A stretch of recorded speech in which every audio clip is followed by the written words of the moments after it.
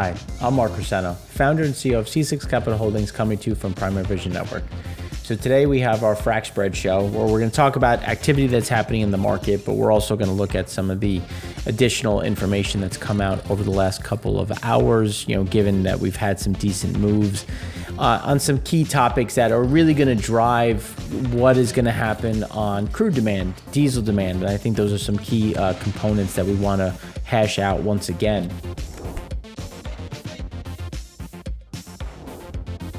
So with that being said, the frac spread count went up by 5. We went from 290 to 295.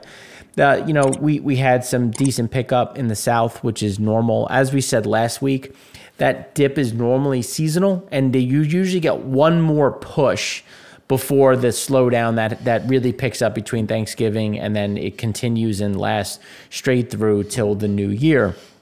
So one of the things was we initially thought we were going to get to about 300, 305. Instead, this will likely be the top. We might get one more push to about 297, maybe 300, but just based on the Permian at this level, pretty much tapped out. When you look at some of the other areas, you're getting close and butting up against the available capacity. So this is something that, could we get another 5? Sure. I think if anything, it's to 297, but we should start to see a bit of a decline as we go into Thanksgiving. And then from Thanksgiving, you have another drop off. But as we showed the seasonal chart last week, we just see something that'll be a bit more muted in terms of that drop down, just because we haven't gone up as high, which is very similar to what happened last year. And I think that that's something that is going to continue. And it happened as well in 2017. And when you look at that ramp up and what the preparation is, we keep talking about rig counts. So rig counts is a very good way of just looking at, where are things going to be in the next 6, 12 months.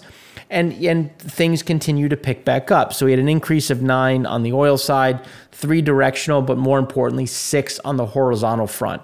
So you also have, you have to look at this on 2 different ways. They try to do as much as they can. At this point, it was fairly warm. Make sure you get as many of these holes drilled as you can. Then you can have a little bit more of a stand down as we go through the next 6 weeks. But realistically, this is setting up well to make sure that we're fairly supported or supplied for activity as we go into 2023. And again, it's more along the lines of just maintaining a certain amount of activity through this time period. They want to make sure that we're in a position where there's enough ducks to make sure that we have that production that we need as we go into next year, and then start off strong in Q1, because I really think that based on where frac spreads are, where rig counts are sitting, the amount of drilled but uncompleted wells sets up well for a robust Q1. Then when you look at the market in general, CPC blend loadings are rising to that 9-month high. It's about 1.5 million barrels a day in December, just based on the loading program, which is a solid movement. It's going to be interesting to see how or if CPC gets impacted, because for those that haven't seen, Russia has now pulled back. They've given up Kherson. They've moved to the the southeast side of the Dnieper, and that's a good thing in terms of what the Ukrainians have achieved. But what is going to be the output? How is Russia going to lash out? Is it going to be shutting down CPC blends in terms of what can come through that area? Are they going to shut down or pause the free movement of, or the protected movement of grains from the Ukrainian coast? These are some key things that are going to be important to watch, because they're going to have strong indications and strong reactions in the market. If they shut down, or if there's some CPC issue, you're going to see Brent spike. If you see comments around what is going to happen with grains, you're going to see grain spike again, even though they've already started to move, which I think the data that we talked about in the econ show is finally working through. So these are going to be interesting pieces of how are they going to respond, because they're digging in. There's no more offensive. They're now fully on the defensive, and they're going to try to do something to lash out and to offset. And the last time they had a big loss, that was when they had paused the UN-backed grain movement from the Ukrainian border. When we look at the consumer sentiment, the decline for November, consumer sentiment was down to 54.7 versus the estimate of 59.5. Expectations also fell to 52.7. So you can see we're right back to the lows. And we see some of this getting worse as we go through the remainder of the year, because we do see a slowdown in holiday shopping. And realistically, for those that are parents, if you can't afford stuff that you thought you were going to be able to, or for your kids, you're not going to feel the same way. You're not going to look at things the same way, especially when you factor in where your home price has gone, where as you look at your 401k going into next year, where those allocations are, that's going to have a bigger impact.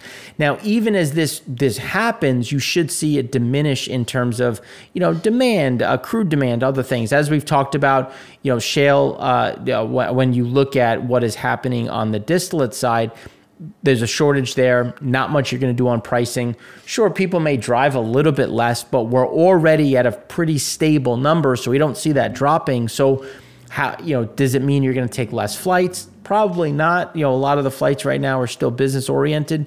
So you should see, demand is kind of here. It can always go lower, as we've seen in previous years.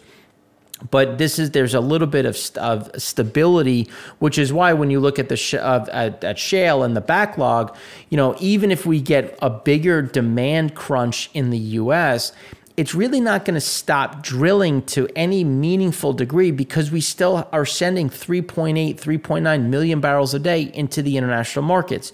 Europe is still short. If CPC gets shut down or is diminished because of Russia, that's a problem. What is the stability of Libya? That's a problem. How is Asia going to get crude cargoes with the OPEC? Some of the OPEC cuts impacting the Middle Eastern blends. Well, they're going to try to spot blend, and they're going to pick up more U.S. crude. So even as we talk on a negative side, when you look at some of the economic backdrops, there is still support for U.S. activity. And again, one thing that we've been very clear at, we're not going to get a surge in activity, but a lot, of stability in that level when you look at where things are at that 12.2 into that 12.3. and really pushing to about 12.7 million barrels a day. When you look at the index in general, you can see that there was a pretty steady decline across the board, which is, again, moving people's views down on where the market is. Now, you've had a big rally. People may feel a bit better. That will maybe boost this as you look into December. But as we've been saying, we believe it's going to be short-lived. And here's one of the key reasons why. So there's now convergence is now decisive when you look at between the core goods, the blue, and core services. The former is rolling over swiftly, which is what we've been talking about, still relative, but it's still elevated relative to history. So even though the good side has come down, we're still at levels that we haven't been at since the 1980s.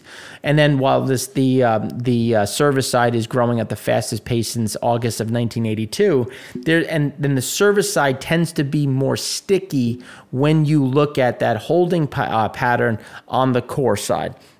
So again, this is going to keep inflation, that stagflation, fairly firm. And now we want to look at the zero COVID policy, because it's really important for all things considered, from crude demand, activity internally, copper, nickel, every commodity you can think of. Is China going to absorb more? And I think Trivium did a really good job of describing it in today's quick blurb. So there's two sides to the story. There's going to be the PBSC, the Politburo Standing Committee, and then the National Health Committee. Because one is going to tell you what needs to happen and then give an outline, and then the other is going to give some directives. So what did the PBSC say? Well, they said, we will unswervingly implement the general policy of dynamic clearing, which is what they consider zero COVID. But we will protect people's lives and health to the greatest extent possible and minimize the impact of the epidemic on economic and social developments. So that's key. But in this meeting, the PBSC did begin to place an increased emphasis on reducing the socioeconomic fallout of the harshest elements. Now, it's going to be interesting to see how they manage that as they see. We all know it's contagious. I mean, the last two people I knew that hadn't had COVID yet now officially have COVID. So it spreads like wildfire. So what is going to happen as it starts to spread? Are they going to try to clamp back down? Based on the comment now on socioeconomic, it's unlikely, but again, we've seen things change before. First, they dropped the requirements stated in both March and May that officials must strictly implement COVID containment measures. Second, for the first time, they explicitly told officials to remove some restrictions once COVID-19 outbreaks are contained, which is something that was always of conflict because they would hold some of these things for a long time that didn't make much sense. And third, they indicated that 20 specific adjustments for the policy would be issued imminently.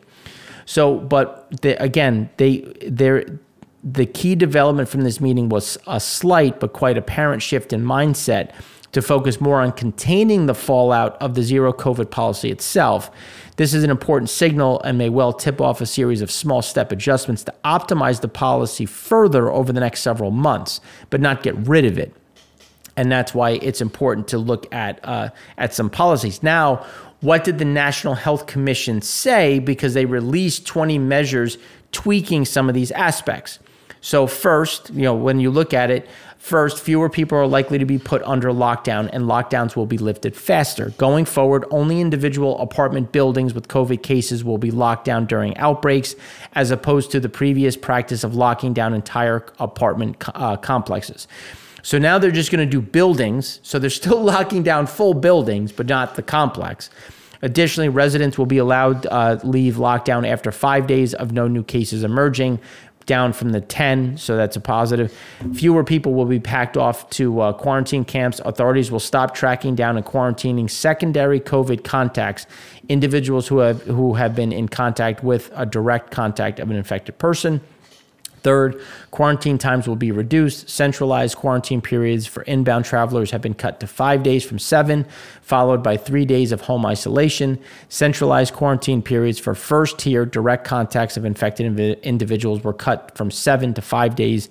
So each of the adjustments is slight, but still meaningful. Despite these adjustments, officials were also crystal clear that the overall zero COVID policy and the #1 priority of protecting people's health remains firmly in place. So it's important to counter that. But this, I think, so Bloomberg Economics put out, what could this mean? What as you start to see a reduction, and it could be meaningful. The problem is they're not getting rid of the COVID policy. This could be step one of a multi-step process to reduce it, but there's also that underlying economic headwind of trade and growth, which I outlined in segment 1 and segment 5 in yesterday's Econ show, that is going to weigh on things. So we do see this is a nice little uplift to potential crude demand. But what kind of crude demand? Because we saw a big increase in imports. That's starting to pare back. Again, cleaning up the remaining import quotas. And then what does this mean going forward? So we're really not going to have too much indication until we get into Q1 of next year. But we still are very cautious because the main impetus of what came out of the CCP Communist Congress was more of a focus on control and party orientation and less about growth, which is why I'm still concerned on what is that crude demand going to look like in the long term. When we look at things that have happened in the U.S., the 10-year versus 3-month government bond spread continues to widen. U.S. government bond curve, you can see it has been adjusted in terms of where things are. That's something that is going to be very volatile and not going to change anytime soon. We still think 50 basis points is very likely coming up, and I think that's now the consensus. So that has also provided a nice little 250 some odd handle rally in the S&P 500. And then, but you can still see there is that 10-year to 3-month bond spread that is a bigger concern that we have as we go into the end of this year. Consumer price index for all urban consumers, shelter, is now well above the average hourly earnings of production and in employees. When you look at the convergence, that is not something that is sustainable. So again, there's still that more downside on the asset level. Then when you look at commercial and industrialized loans, that's companies tapping into their credit facilities, is going up. Loans and leases, again, as you can see, continues to go to a new all-time high. So it's just interesting to see them tapping into credit facilities, and typically, you utilize everything before you have to file or before you go and talk to shareholders and realistically bondholders. So what does this mean? Are they trying to lock in better rates because there's fear of it going up? Are they trying to avoid issuing debt and just tapping into credit revolvers because they're either being told the debt markets are closed, they're too expensive? But this is going to be important. And as this rises, watch for CapEx to come down, watch for those other pressure points, and because they're going to start to reduce costs. And that's going to be important when you look at jobs and investment, again, speaking to that slowdown on the economic front. And then that all leads to the OECD leading indicators, again, coming negative again and showing that contraction. Now it's at 98.5, and it's the lowest it's been. Obviously, COVID, but when you go back to 2011, it's the lowest it's been since that point. So, more pressure ahead, more of those leading indicators showing the problems that are coming up, which is, again, going to eat into some of that demand on the crude side. But you're still losing supply. So supply is still an issue, which is why stagflation is very apparent here. And this is kind of against the view that we're going to go to crude 200, but there's a lot of staying power of Brent 95, 97, maybe 105, 102. There's a lot of staying power there, but it's just not going to go further up. And then until we get a much bigger demand response to the downside, which would then bring prices down. But even then, you're not going to get a huge correction, which I think is going to keep things a bit more painful, especially leading to that stagflationary front. So hopefully that was helpful. If you have any questions, please let us know in the comments section. Or you can find me on Twitter. I always welcome any clarification that someone might have. I got some good feedback. I will try to provide some bullet points of how this all comes together, because I know I talk a lot about data and it makes sense in my head, and sometimes I'm not clear getting that across. So I apologize, and I'll do that. I'll try to do a better job of making those connections. So thanks again for watching. Hopefully you have a great weekend planned. I know it's going to be a bit wet, but Sunday should clear up a bit. So thanks again for watching. I'm Mark Rossano, founder and CEO of C6 Capital Holdings, coming to you from Primary Vision Network.